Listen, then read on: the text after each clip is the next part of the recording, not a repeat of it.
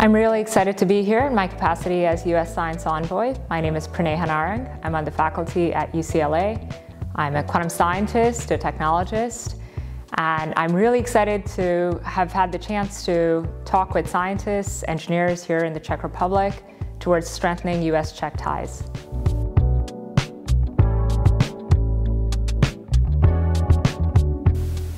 So I have a really fun job. I work as a scientist in the field of quantum science. Some of you might have watched the show Big Bang Theory.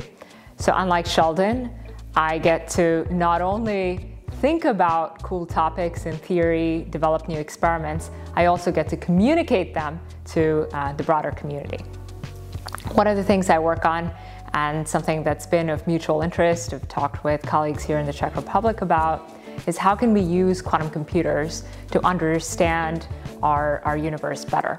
So we've been thinking about developing new algorithms that would run on future quantum computers. We've been thinking about how you can actually make these algorithms run on devices today and also devices that will become available in the near future. For those of you not familiar with quantum computing is essentially a way that we could access properties and computation that you cannot get even with the biggest, baddest classical computers. So this could be predicting new materials, new molecules that enable energy technologies.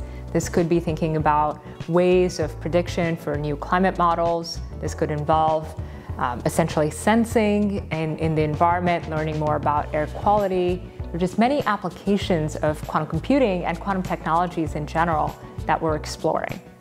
And visiting here, I've had the opportunity to discuss how the Czech community, Czech scientific community, is thinking about these problems and how we might be able to collaborate in future.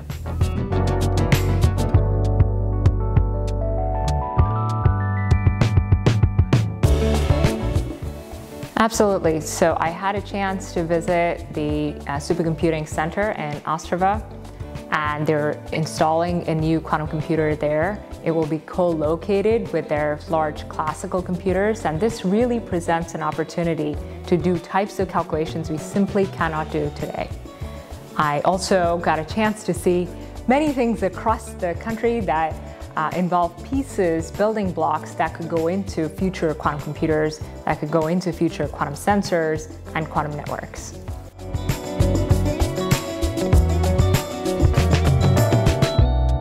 This is a fun question. So one of the trips involved, actually one of the days involved being in Brno, and I got a chance to visit Super Panda Circus there, and that is something I'm going to take back with me for sure. It was a really fun experience.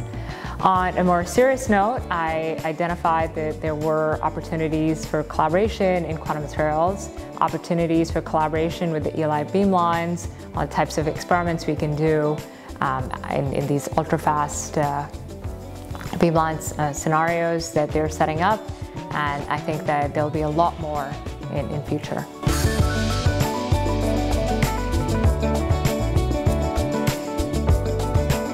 Women considering a career in STEM, regardless of what stage you're at, whether you're in middle school, high school, college, or rethinking what you're doing in your day job, I strongly encourage you to view this as a field that's for you.